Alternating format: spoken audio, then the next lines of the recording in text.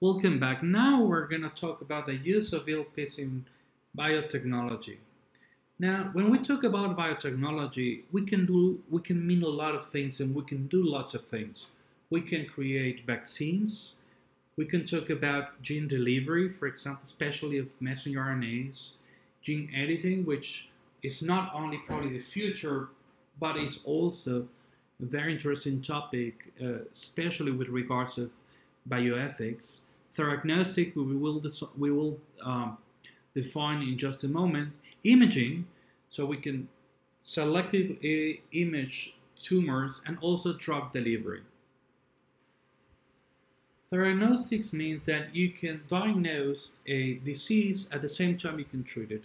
And in this very nice review from Kim and co-workers from last year, they focus on two particular VLP systems that are very robust. One is Q-beta, which is derived from one of the few bacteriophages that have a single-stranded RNA genome, which is Q-beta, and the other one is derived from hepatitis B.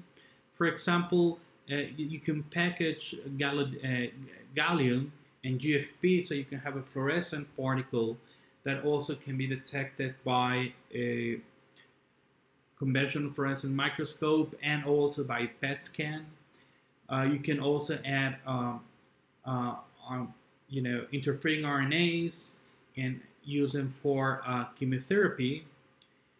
You can use near-infrared fluorescence to make them active. You can use chemical conjugation. You can do a lot of different things with these VLPs.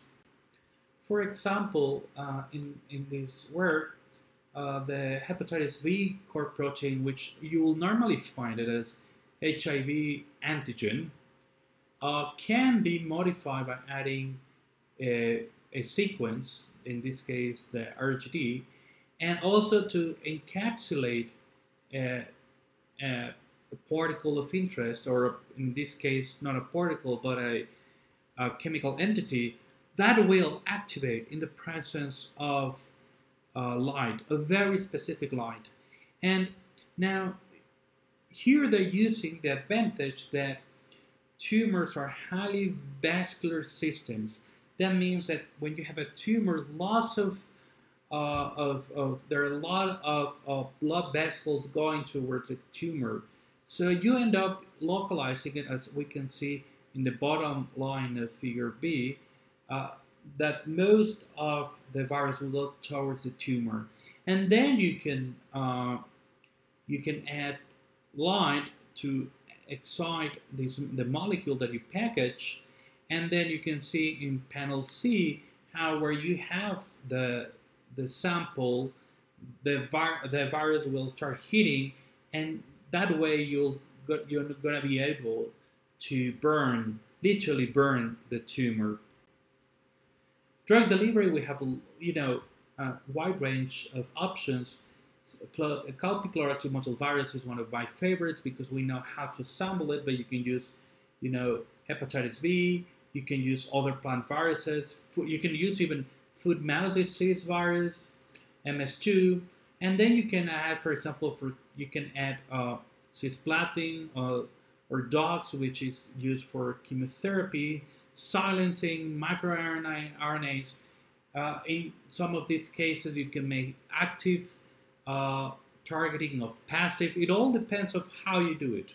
For example, if you want to add doxycycline, you need to have a chemical conjugation, but if in other cases you can also encapsulate it without needing to make chemical conjugation.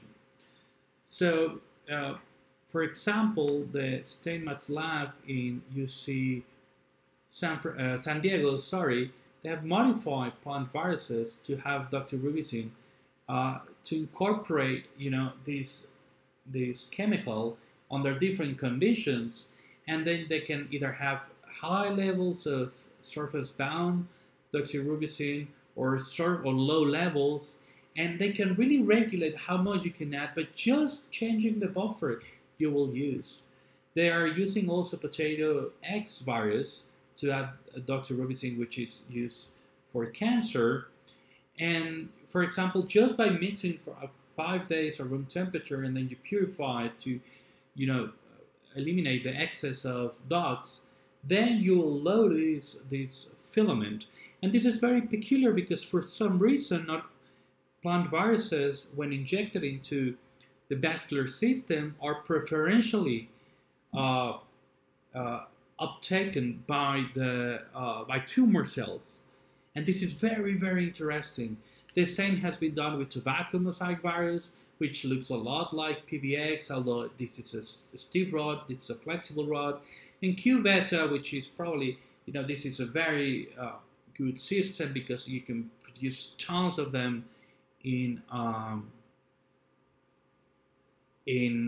bacteria, and then you can use very, you know, well-defined synthetic pathways to chemically modify the surface. So you could add, for example, a fluorophore, and you can add doxorubicin or any other things that you would like to use. So these are very potent systems to be able to target. So, for example, by adding Alexa fluor, Q-beta will preferentially be taken up by tumor cells, so you can find various tumor cells with very low toxicity. And then because you can also add doxorubicin, you can see pretty much, at least with mice in real time, how you start destroying the tumor. So, for example, in this article, the Statements group, what they did was to have this plant virus decorated with Cy5, so they could, if this is a fluorophore, so they can localize it where it goes into the body. Then you can use cisplatin, which is an antitumoral drug, and PEG to stabilize a particle. And then they introduce this in mice, and what they see, it's amazing. Mice that had this cancer, but they had this tumor, but they were not treated, or they were added, or they only added PBS. They die after pretty much all of them after 28 days.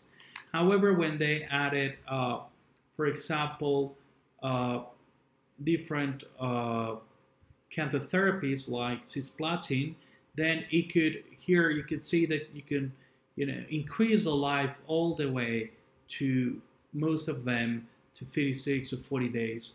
Unfortunately, in this case, they were not able to extend the life of all the mice, but this is very promising because at least in this system that it's drawn here, they were able to extend the half-life of this cohort by at least 50%. And this means that we still need to work on these systems, but it's really promising. In this slide, we can see that there are different viral systems. We have bacteriophages, VLPs like MS2, Q-beta, animal viruses like hepatitis B, BSB, or SB40, and plant viruses like Physialis model virus, CCMB, or BMB. Now, this is very interesting because they were able to package, for example, gadolinium or iron particles, or even gadolinium and fluorescent dyes. These can be by chemical conjugation or by encapsulation, like quantum dots.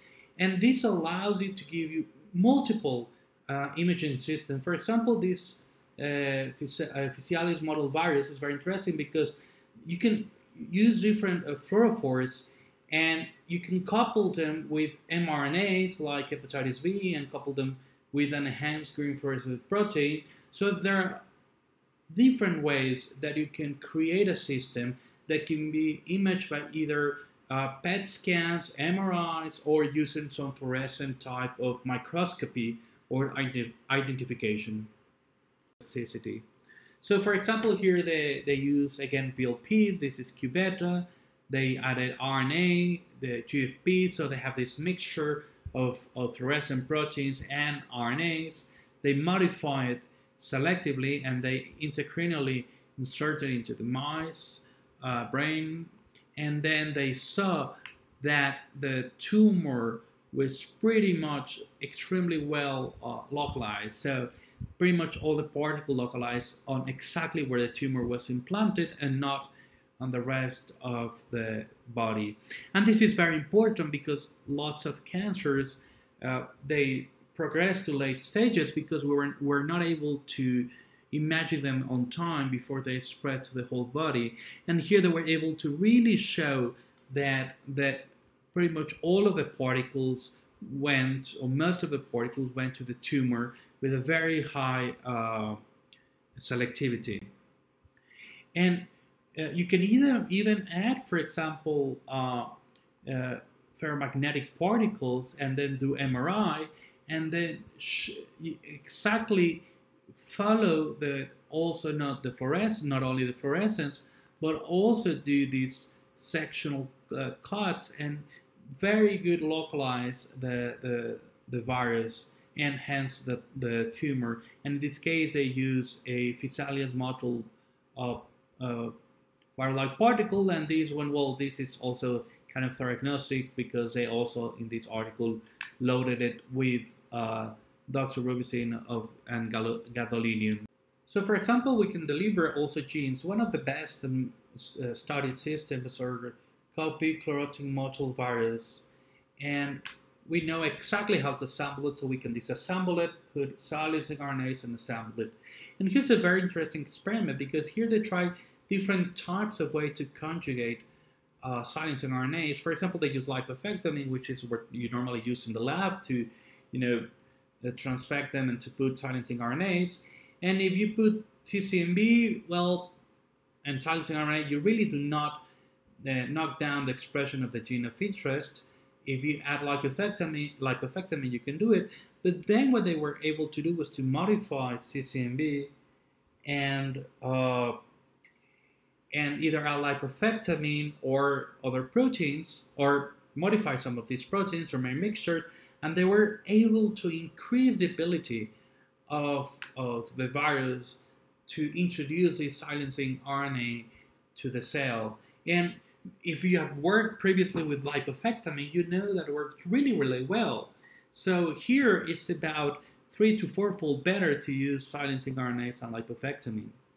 This is a very cool thing that people have done with chimeric and engineering VLPs. Here they're using the structural proteins of murine leukemia virus, and they have modified so it's fused to proteins of interest, and they can do it with non-cleavage mixture proteins or cleavage proteins, and they can also further modify it to have nucleation expert signals and nucleation signals, so you can move the protein of interest. Either it can go just to the nucleus or it could go to the nucleus and the cytoplasm. And here what they did was to do gene edit. And here they were, a specific sequence. They were changing in A and T's to G's and C's, and by adding different versions of this system, they were able to edit all the way to 90 or 95% of the sequences of interest by using very small amounts of VLPs.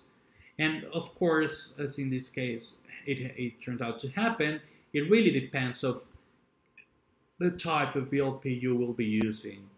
And so it turns out that they show that GAG-POL-PRO is the wild-type protein, and GAG-ABE is a chimeric protein, and there is a balance of how much you can play with this stoichiometry to get the best gene editing profile. Now, vaccines, unfortunately, using VLPs is very attractive for vaccination. However, we have to be really realistic. At least 4 years ago, there was a very limited number of clinical trials for VLP-based vaccines. Most of the data has been on papillomavirus because this is the best vaccine we have. This is an amazing vaccine based on VLPs. And you can see there, hepatitis, although we have license, or well, there's a license vaccine made of VLPs for hepatitis B is not being further searched, and this pretty much has to do with hepatitis B vaccine being extremely good. But influenza has been really vaccines against influenza have been really pushing its way because we need better vaccines against influenza. And well, here chikungunya and Venezuelan equine encephalitis virus and Western equine encephalitis virus are very good candidates to develop vaccines using VLPs.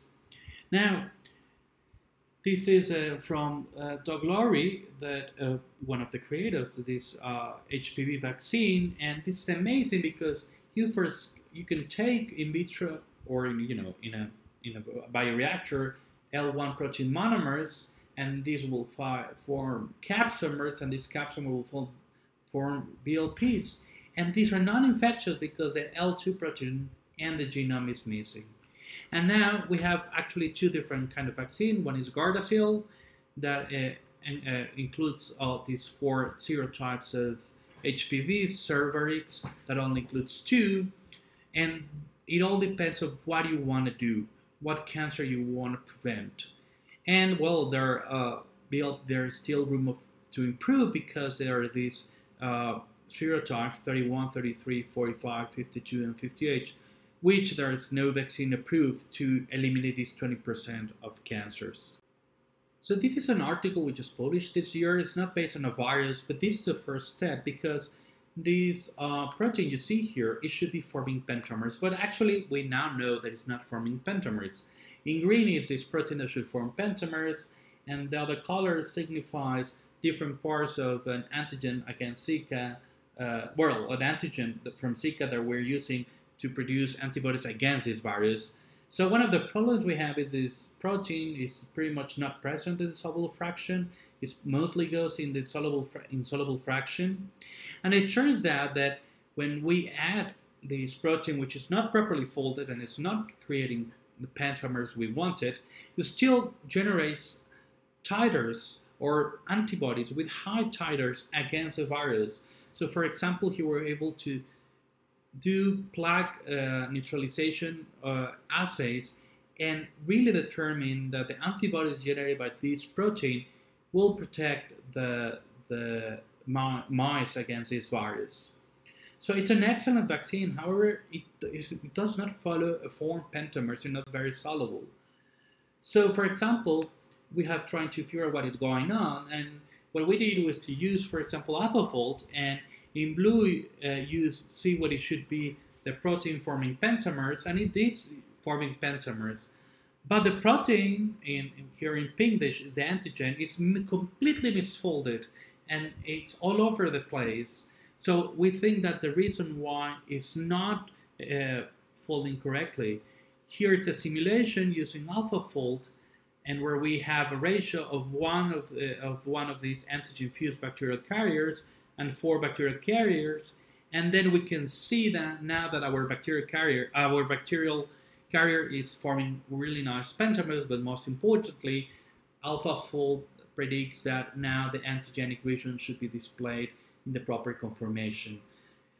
So I'm showing you this case where we don't have complete success because we believe that we need to fuse all the knowledge that we have in creating VLPs with simulations, with prediction mechanisms such as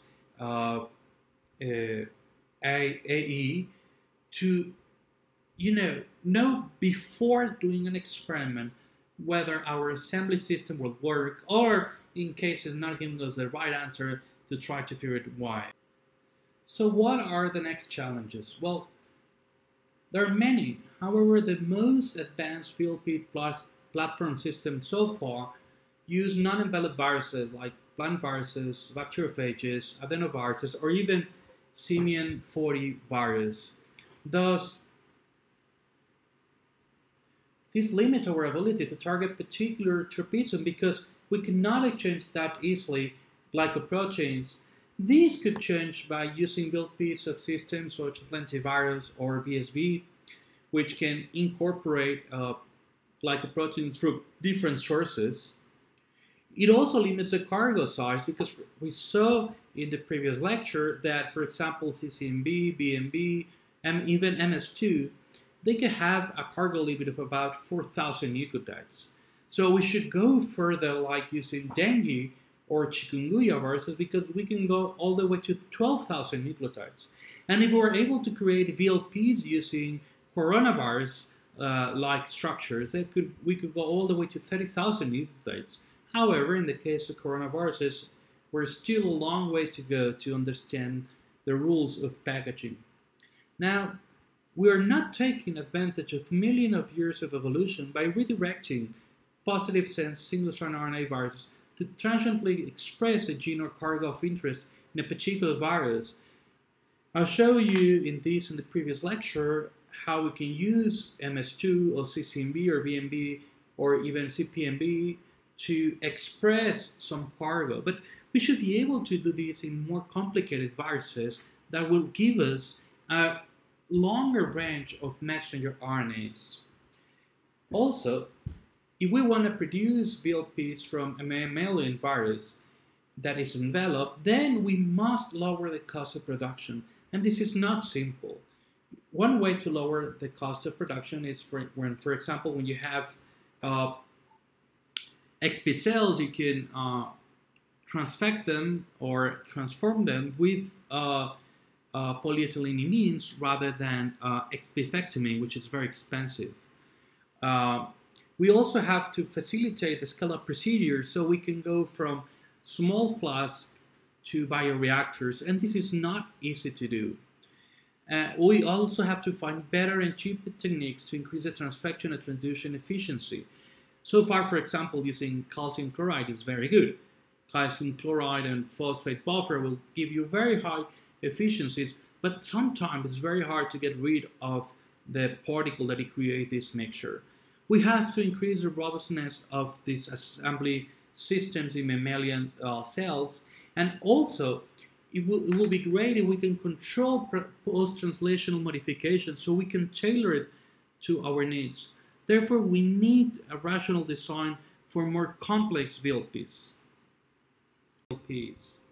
We need to use rational design to modify a virus so that the product is soluble, assembles into the proper structure, and has the desired properties. We must couple simulations, artificial intelligence, protein, rational design, and physical-chemical properties to design novel VLPs. We must build a bridge between theory and experiments to have rational design and lower the failure rates. And these failure rates are very important because you start getting negative results, and you invest so much time to get misassembled VLPs that you will be discouraged. And with that, I have nothing else but thank all of you for your attention. Thank you very much. Here you have my email and my website. So if you have any questions before the course starts, you can contact me and we can chat a little bit. Thank you very much.